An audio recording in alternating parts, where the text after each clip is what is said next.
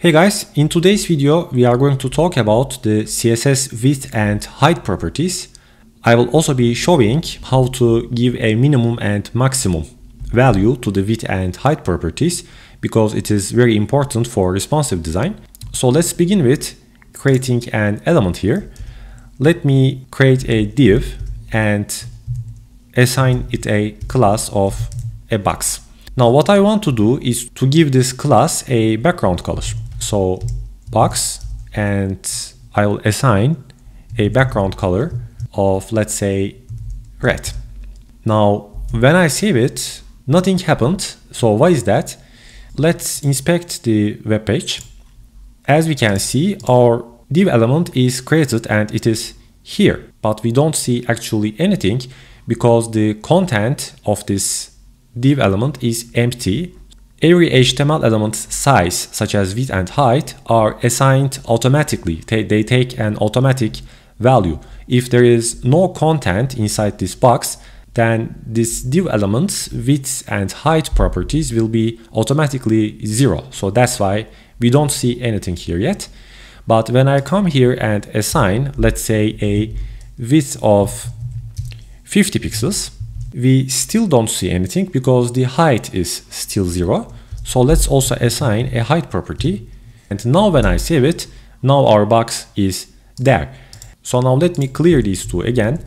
And this time I would like to put here inside some content, just some text. And now let's save it.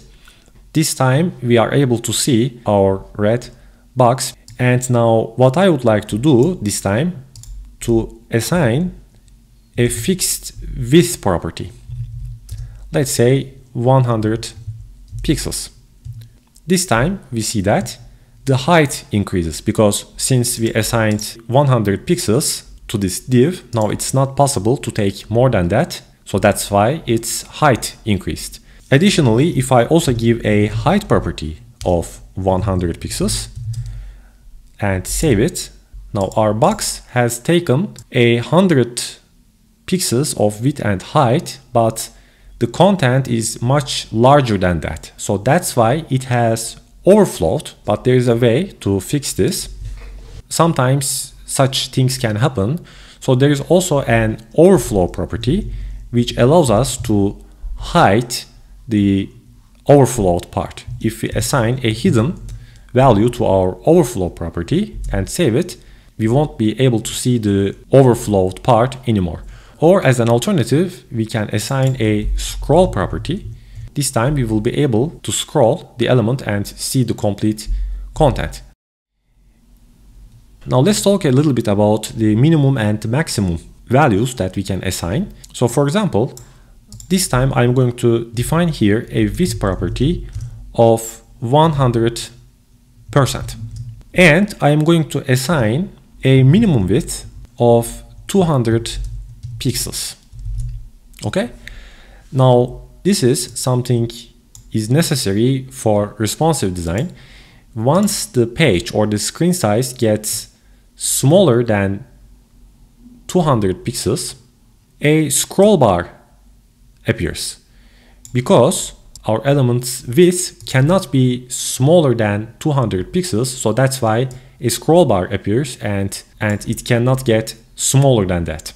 So this means that normally this element will always take the whole 100% of space of the web page until our page is smaller than 200 pixels. So once our page reaches this limit, then it won't get smaller than that and a scroll bar will appear, this time for the web page. Now in addition, we can also change this as a maximum width. Let's make it a little bit larger. Now this time our element will take 100% of width until it reaches this 300 pixels limit. So let's make it larger. As we can see, it keeps growing and growing until it reaches 300 pixels. So once our div element reaches 300 pixels of width, as we can see, it just stays like that and it's not going to grow larger than that. this is some kind of useful for larger screens.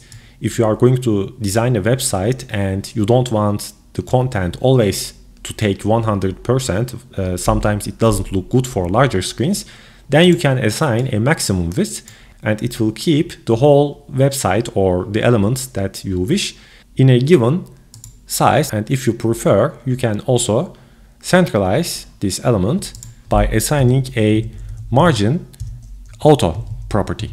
What this property does, it will centralize our content. So regardless of how large the website is, your main content will always stay in the center unless it is smaller than 300 pixels.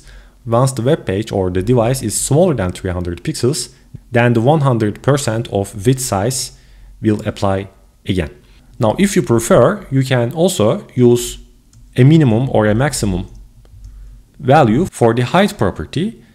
Let's say I will assign a 100 pixels of maximum height. Now, as we can see, the same thing happens again. Since there is not enough space for the content, it will overflow. Or you can say, I would like to have a minimum height of, let's say, 400 pixels. And this time, as we can see, the height of our box will be larger than the content itself. So guys, this is how we can use the minimum and the maximum values for width and height properties. I hope you enjoyed this video, and if you do, please hit the like button. Thank you guys for watching and see you in another video.